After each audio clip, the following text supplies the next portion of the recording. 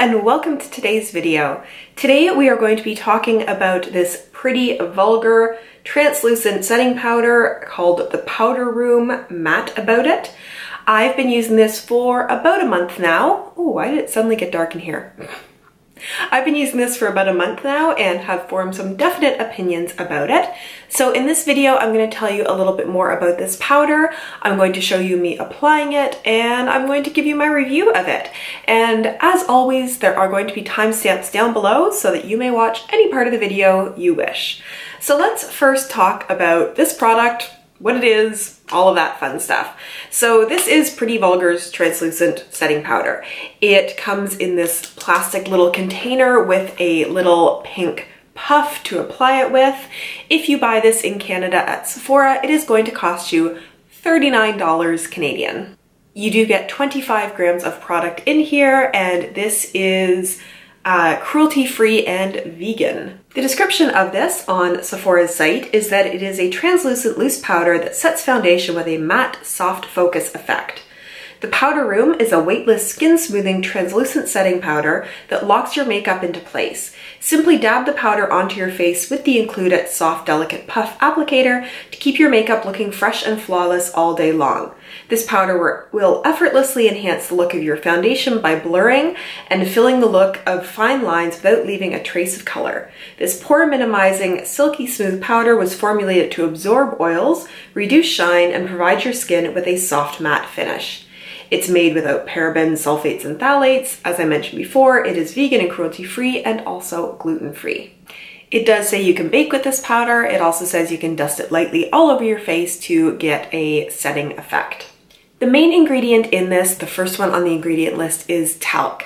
I did do a video previously where we talked about talc as an ingredient and that there may or may not be issues associated with it. I'm going to link that video down below. Not all setting powders have the first ingredient being talc. A lot of them do, but not all of them. If you like the aesthetic of Pretty Vulgar, this does fit in with it. It's kind of a vintage look. It's got the birds on there. You know, it does have the little pink puff, which is very cute. And if you look at the powder itself, you know, it's not a white powder. It is sort of that yellowish color that a lot of people do find provides a little bit of brightening, almost like a banana powder kind of look, but it is sold as being translucent so that it shouldn't lighten or deepen your base makeup, concealer, foundation at all. I think now will probably be a good time to go into the video of me applying this, showing you how it works, and then I'll be back with my thoughts. I've put on a fairly dewy foundation. It's actually a Rimmel BB cream, and I'm going to zoom in and then put on my under eye concealer and then just set my face as well so you can see what this looks like in use. So here we are up close. Let me just get the concealer on. So I'm using my Maybelline Instant Age Rewind. This is in the brightener version. Getting close to the end of it. Sometimes I'll blend this out with a brush or a sponge, and sometimes, like today, I'll just use my finger. Something is not getting along on my skin. I have flakiness above my lid there, but that's okay. That's not where we're focusing. So the brightener is quite light and pink. So it really does brighten up under the eyes almost a little too much as compared to the color of my foundation. But there we go. Now I'm going to do part of my face with the puff and then also part with a brush, which is usually how I would do. So I'm taking this out and you can see, you know, the powder that's clinging there. So I'm going to take the part with the most powder and set that under my eye. And I just need to get my mirror here. And then I'm going to pat it around my face a little bit and then swirl it in. So there it is on half my face, done with the puff. And I'm just going to use this powder brush for the other half of my face. Just kind of get a bunch on there for under my eye. and swirl around. I do feel, at least for my skin, that this does dry out under the eyes a little bit. And I'll just get the rest of my makeup on, and then I'll be back to give you my thoughts and review on this product.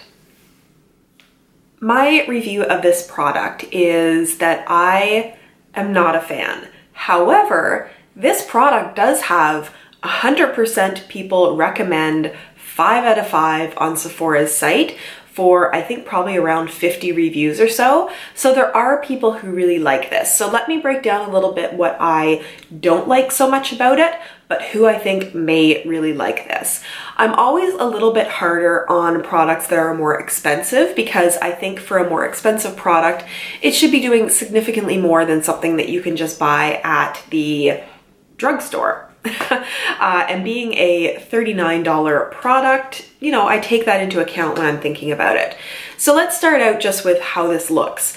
You know, some people really like this aesthetic. It's not really my thing. I think it's a little cheap and kitschy, but I wouldn't really care about this. I mean, it has the sifter in there, that's all fine, but I am a little annoyed at this thing. So, you know, it's very cute, but I don't find it works very well. If you actually look close up at this, it's very long fur on here. Like, this isn't luxe. This looks like you should be making a stuffed animal out of it.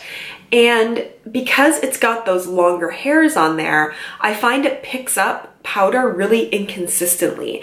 And you don't have a lot of control over how much it's picking up or where it's picking it up.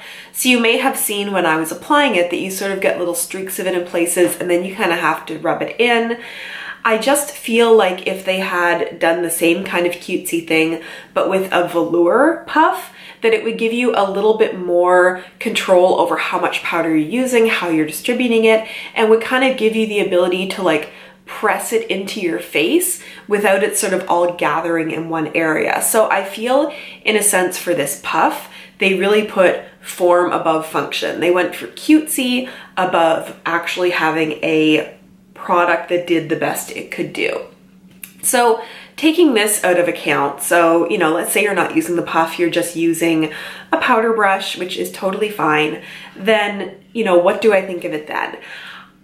Before I looked at any reviews of this product, which I actually only just did before I sat down and started filming this, I, you know, just use it for a while and see what I think. And I never felt like I had the best makeup days with this powder. So under my eyes, using it to set under my eyes, it did not particularly smooth.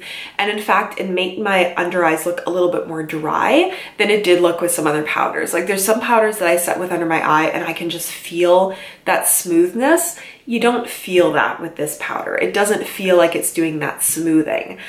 I mean, there was a little bit of pore blurring that I saw with this, but not as much as I've seen with some other powders. And I felt a little bit like using this powder was taking away a little bit of the coverage of my makeup and made it look just a little bit cakier than I wanted it to look. So if I am going to be spending the money on a translucent powder or a setting powder, a loose powder that is from Sephora, and I'm paying a little bit more for it, I need it to do something that justifies that little bit more. So I've done a review before on the Tarte Smooth Operator powder, which is a finishing powder, which is a little bit different. It's not made to set your makeup, but powder is powder in a lot of cases.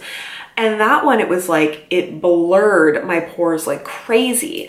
The Ciate powder that I reviewed recently, it had sort of a matte effect, but it was like a luminous matte. It allowed still sort of any luminosity from my foundation to still show through, and I quite like that. So I've had powders before where they just add something to my look, and this didn't add anything, and if anything made it look a little too dry on my skin. Now, saying that, I think that's why some people really like this powder. If you have oily skin, if you have the kind of skin where it's too glowy or oil starts to come through after a while. This, I think, does a good job of absorbing oil. I think those are the people who really like this are the ones who really want that matte look because they tend to err on the side of being oily. That's not me, especially not in the winter. I have sort of combination skin. Definitely with certain foundations and in the summer, I will start to get, you know, oily in my T-zone by the end of the day. But I just also find that this doesn't look nice from the time I put it on. It's just a little too much. It doesn't smooth as much as I would like, it doesn't blur as much as I would like, and it makes me look a little too matte. And for the price, I need it to do a little bit more than it has been doing.